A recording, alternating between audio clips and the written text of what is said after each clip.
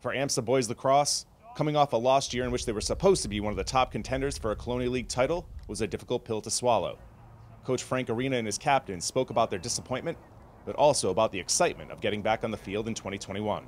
I was devastated. Probably, I mean, I know how the kids felt. I talked to all the seniors I had last year when they made the call, and it killed me. We were gonna have a really good season last year. We had a lot of seniors. We lost a lot of people, so it's just really good to be back on the field. It feels amazing. We missed that last season, and that was heartbreaking for all of us. It feels great. I mean, I love being out here playing with a bunch of my friends because we've all been playing together since we were really young, starting off like first grade, second grade, a lot of us together. So we've grown up together, played together forever. Coach Arena, who's helped to build this AMSA program into what it is today, expressed his appreciation for his captains and what he values in each of them. Shane Ferrate, one of my senior captains, plays midfield for us. He's been with the program since he was in 6th grade. I mean, the kid just day in and day out. I mean, I honestly don't think that he has missed a day of practice since he started playing for me in 6th grade. You know, with Monoff, also another senior captain playing at the LSM for us. Again, he's one of those players that, he's not like so much of a vocal leader for us as a captain. He's like that guy that leads by example on the field. Evan Hardy, another guy, he's been starting for me since he was in 8th grade at the attack on the left-hand side. I mean, you need a big goal, you need a big game-changing play. I mean, he's that guy that can help you get that. And Tom Hirsch at the midfield, I mean, easily I would say by the time he graduates, there's a very good chance he'll probably be the best player to come through this program.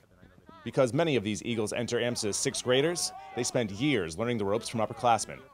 Now that it's their turn, these captains are relishing their opportunity to pay it forward. I started in 6th grade, and I was tiny. I still kind of am, and so I look up and everyone's like twice my height, and telling everyone what to do, and I really looked up to those people. And now, I get to be that for, someone else. I think my captainship, I really learned from previous captains.